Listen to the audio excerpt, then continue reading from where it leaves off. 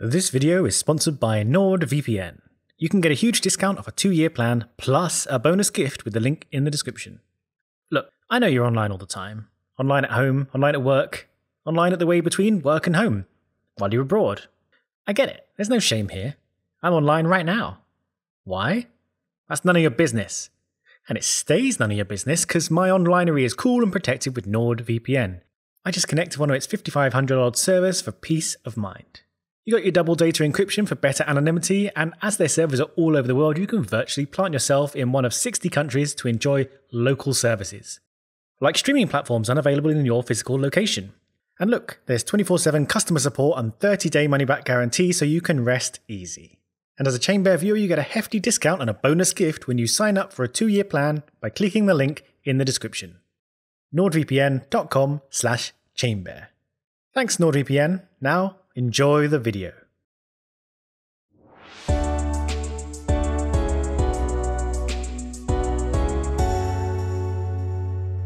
So a question that I and a lot of people still get asked a lot is, why is it that Slipstream is such a good thing that drivers seem to desperately chase for a bit of extra speed, but dirty air is such a bad thing that slows the cars down, when, both things are just the effect of following another car?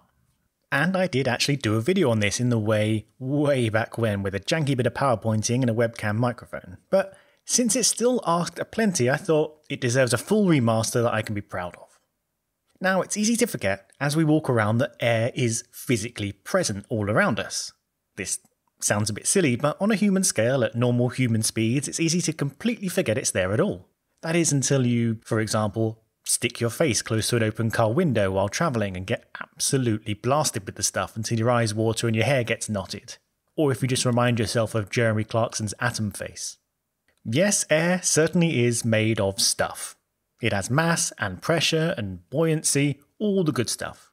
It's easy enough to walk through, but it gets harder and harder to push through as you try moving faster and faster. Air, like water, is a fluid. And if you've gone swimming or even just moved your hand through a body of water, you know how much force it can take to push through it.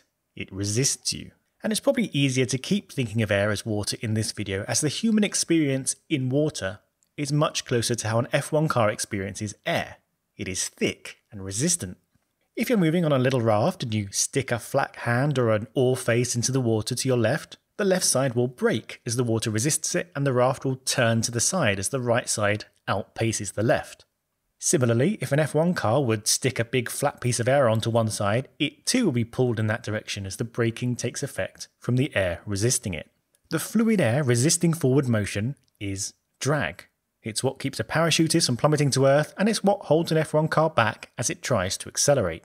As the car powers forward, it is resisted backward by the air it's trying to push through. And the amount of drag force pulling back on the car depends a lot on the size and shape of the car as well as the density of the air itself. So if F1 cars were just big cubes on wheels, they would experience a much higher drag force than the pointy, slippery shapes they actually are. But whatever the shape of the car or the thickness of the air, the size of the drag is always proportional to the velocity of the car squared. Now this is a dramatic effect.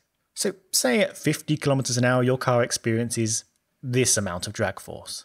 It doesn't matter what the exact value is, just call it F or whatever. If you double your speed to 100 km an hour, the drag increases by 2 times squared. So you're now experiencing 4 times the drag you did at 50 km an hour.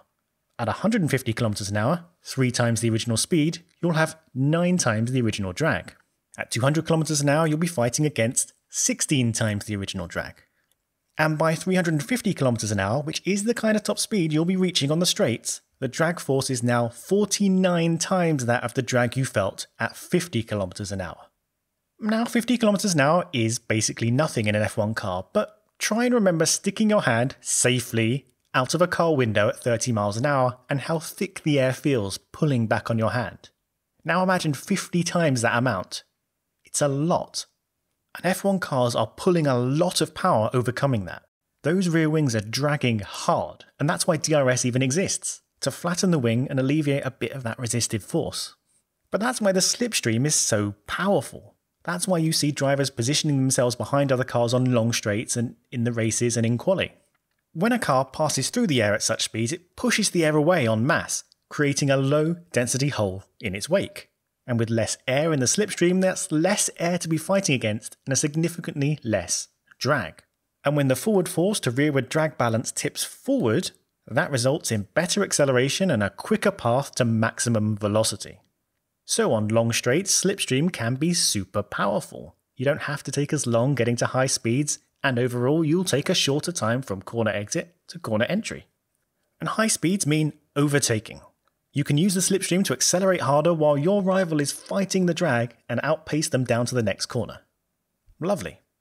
Now we saw a great example of that at the start of the Russian Grand Prix. Sochi has a very long run to the first braking zone at turn 2. Russell from third got a better launch than Sainz in second, but Russell was out on his own, pushing against the full wall of air and experiencing maximum drag. Sainz though tucked himself into Norris's slipstream and was able to accelerate at such a pace that he took the lead by turn 2. What a visible difference it made. Okay, so dirty air then. We talk about how following in another car's wake is so good for speed and aero efficiency, but we also talk about how following in another car's dirty air slows you down and makes overtaking so much harder. It's a real bugbear of F1, and the massive 2022 rule changes have a lot of focus around fixing that specific issue. Everyone complains about it. I even made a song about it. So how do these two ideas marry up consistently? Well, it's actually pretty simple really, and as with all things, it's about the balance between cornering and straight line speed. Before we even consider other cars' aero wakes, we can consider the car on its own. It has been designed and tuned to master the trade-off between going as fast as possible on the straights and being able to rocket through the corners, traits which get in each other's way. See, if you just wanted to go fast on a straight line, you wouldn't have this massive rear wing on the back, which acts basically like a big parachute for all intents and purposes. They add masses of drag, which, as we just covered, is bad for outright speed. But to turn through the corner at the kind of speeds F1 cars are capable of, you need to push the tyres into the track. Hard. The relationship between how hard an object is pushed against the surface and how much it resists sliding is linear. And that just means if you push it down twice as hard, it will resist being pushed along the surface twice as hard. If you're going to throw an F1 car around a corner at 150 km an hour, obviously you're going to have to fight the natural urge of the car to just fly off the outside of the corner. And these are 750 odd kilogram machines, that's a lot of momentum to overcome. So to get the tyre to grip hold of the track and allow them to take corners that fast, you need downforce pushing them firmly into the ground. Downforce comes from the aero. The weight of the car alone isn't enough to push it down. While drag pulls the cars backward, downforce pushes the cars down. I've got videos where I go into actual aerodynamics in more detail, but to keep it simple here, just think that if we use the car's aero to force large masses of air upwards, then those large masses of air will be forcing the car downwards. No action without reaction and all that. So in this case, having a hefty load of thick air is useful to you. You can push against it and make it work for you. Back in our raft example, we could push the water with oars to propel and steer the craft. You push the water back, the water pushes you forward.